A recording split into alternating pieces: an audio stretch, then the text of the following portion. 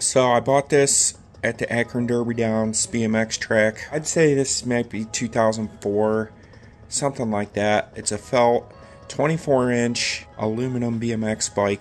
This is 7005 aluminum.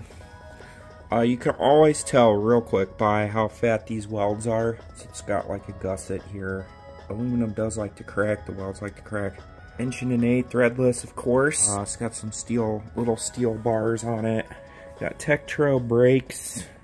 Kind of cheap, but they did put this little felt tag on there to kind of dress it up. This is a pad here that's, I'm sure all this probably came with it. I think this was probably like an $800 bike. It's got intense tires with Alex rims.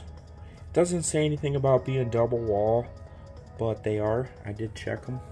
Chromoly forks here. It's a Cane Creek headset. That cap says Felt Racing, but so it's a Sector three-piece cranks. These are Odyssey, some kind of junky pedals.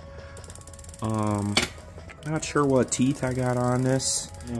Seat post. I'm not sure what this seat is. It's almost like duct tape. It looks like duct tape. I'm pretty much over 20-inch bikes at this stage of the game, so even riding this thing with just the one gear, I don't really ride this that much, but this is basically my nostalgic BMX bike, collector bike, that I do ride a little bit.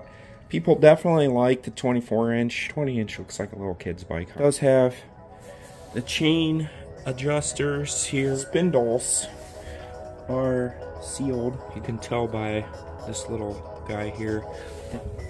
1/4-inch dropouts. Sealed. So this bike comes in at 26.1 pounds.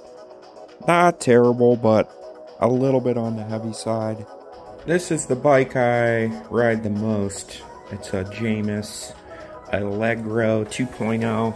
Like road tires on it. It is super light. 6061 T6. Let me know in the comments what you guys know about those two different types of aluminum.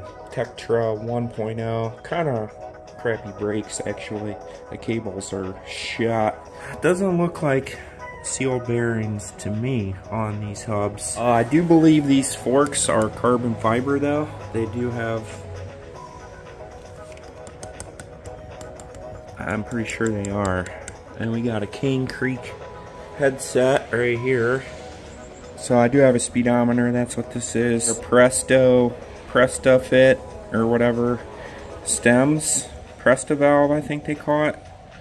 So you gotta have an adapter to fill these. Vero FSA cranks. Not sure if these are something that Jamis makes or not. This is not a Walmart bike by any stretch at all, but it's kind of a somewhat entry-level bike. Rides really nice. San Marcos seat. Jamis comes in at 23.4 pounds. And moving down, lastly, I have a Schwinn Homegrown. In its day, was the top of the line mountain bike. Disc brakes, before disc brakes were a thing, that actually run off true hydraulic oil. It even has, here's a little bleeder right here. Bomber shocks here, Marzocchi. From what I know, this bike was like somewhere around $3 grand the way it is.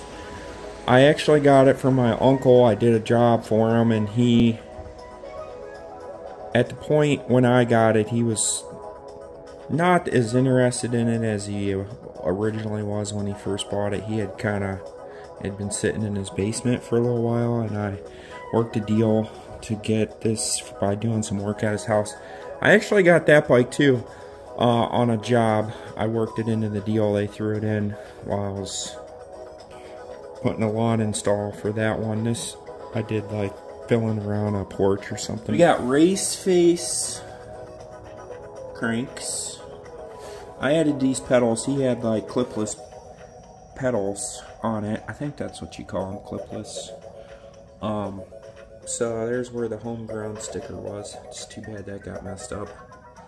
This thing's gotten all banged up, but this is all painted on. This is carbon fiber frame right here, and then it goes to aluminum here. I added the blue tires. I think this is just 27-inch race face seat stem, race face stem here. These are carbon fiber handlebars.